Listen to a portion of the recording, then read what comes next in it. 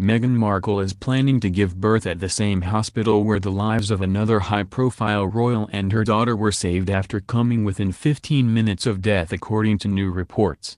The Duchess is said to be planning to give birth at Frimley Park Hospital in Berkshire. In 2003, the lives of Sophie, Countess of Wessex, wife of Prince Edward, and her daughter Lady Louise Windsor were saved at the hospital. Intervention was required after the Countess suffered a potentially fatal complication whilst giving birth. According to reports in the Daily Mail, arrangements are being made for Meghan to give birth to her child, due this spring, at Frimley Park. A source said, if their Royal Highnesses have moved to Frogmore Cottage before the birth, as planned, Frimley Park may be a more easily accessible option. Meghan and Harry are due to move into the property shortly, once renovation work has been complete. In November 2003, the pregnant Countess of Wessex was rushed to Frimley Park Hospital suffering from crippling abdominal pains. She arrived showing signs of acute placental abruption, a condition which can prove fatal to both mother and child. The Countess is thought to have come within 15 minutes of death. An emergency cesarean was carried out by a skilled team, saving the lives of both the Countess and her daughter. She went on to have a son,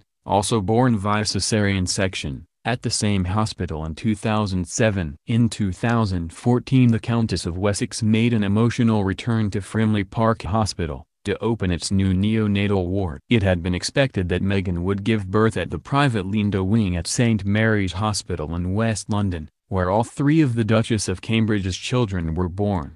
Prince George, Princess Charlotte and Prince Louis were all born in the hospital in 2013, 2015 and 2018 respectively. Each birth attracted significant media attention, with the new baby being revealed to the cameras outside the Lindo wing. However, Frogmore Cottage is 23 miles from St Mary's, and the journey would entail passing through central London, whereas Frimley Park is a mere 15 miles away. Meghan and Harry decided to move to the cottage rather than joining the Duke and Duchess of Cambridge at Kensington Palace, as had originally been expected.